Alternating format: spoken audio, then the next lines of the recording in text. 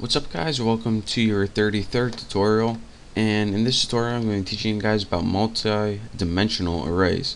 Now people make multi-dimensional arrays whenever they want to do something like make a table in Java or make something where you need coordinates. So again, or not again, for the first time, the syntax for making a multi-dimensional array is your array type, which is int in this case, first array, this is just the name of the array, and instead of just one square bracket, you actually add two. The first one is for the row, and the second one is for the column.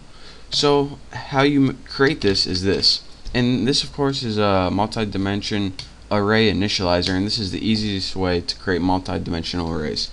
So you pretty much have your main array right here, but instead of just filling it with numbers 4, 5, 6, you actually fill them with other curly brackets where you can put something like 8, 9, 10, 11, and then anytime you want to go to a new row, just press comma, add new curly brackets, and put something like 12, 13, 14, 15.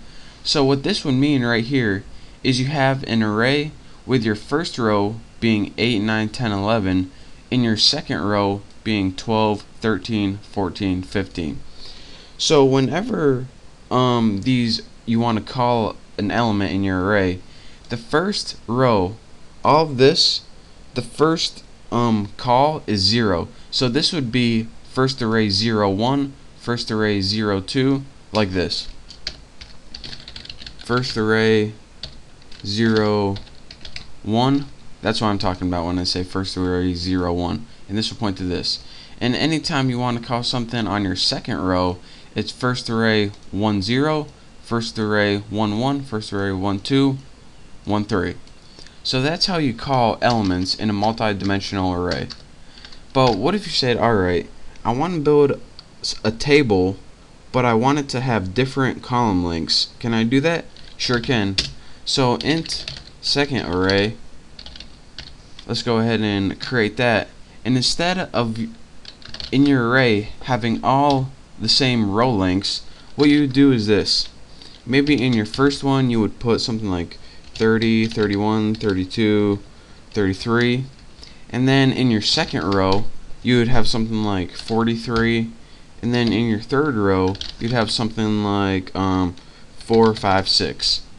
So what this would do is create a table with 3 rows, 1, 2, 3. In the first row the columns would be 30, 31, 32, 33.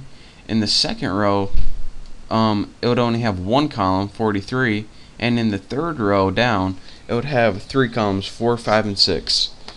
So again, how you would call or use the elements in this array, anytime you want to use this one, the first number you would put is 0, and then put the number of the element. So 0, 0, don't want to move that, 0, 0, 0, 1, 0, 2, 0, 3. This one would only have, you would be able to call 1, 0. In this one you'd be able to call 2, 0, 2, 1, 2, 2. So that's how you call elements in a multi-dimensional array. And actually in the next tutorial I'm going to be building a program to output this so you can see visually what I mean and how you create a table with rows and columns. And once you see it, it's going to make complete sense to you and it's going to be really easy. So that is the basics of a multi-dimensional array. Again, in the next tutorial I'm going to show you guys visually how to do this so it'll make a lot more sense to you. So thank you guys for watching. Please check out my next tutorial and I will see you then.